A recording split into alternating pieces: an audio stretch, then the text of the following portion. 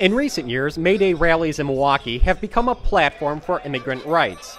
This year, organizers added a new cause to that agenda. In February, Scott Walker threatened to take our rights away. And we took over the Capitol and we said no. Many of the same groups that protested around the Capitol in February joined the May Day crowds this year. There was the Students for a Democratic Society, a terrorist organization from the 60s. There was the Industrial Workers of the World, a militant labor group. Plus, there were new arrivals, like the Freedom Road Socialist organization and Guerrilla Republic, a militant Marxist group. Milwaukee Mayor Tom Barrett attended at least 2 of the rallies on Sunday. This is a very serious time in our state and in our nation.